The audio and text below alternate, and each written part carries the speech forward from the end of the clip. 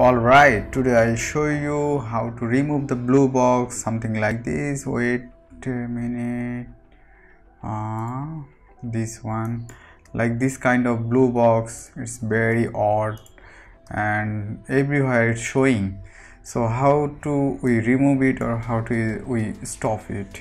So it's very simple. Just go to the Mac and go to the system preference, go to the accessibility and go to your keyboard, and here you see there is a enable full keyboard access. So you just look, it's already showing here, like when you typing in your keyboard space button, then it's showing something like this.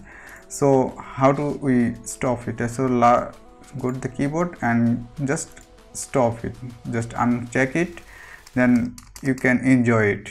And it's very simple. Look again, it's showing. But when keyboard enable full access keyboard, just stop it, then it's not showing. That's it.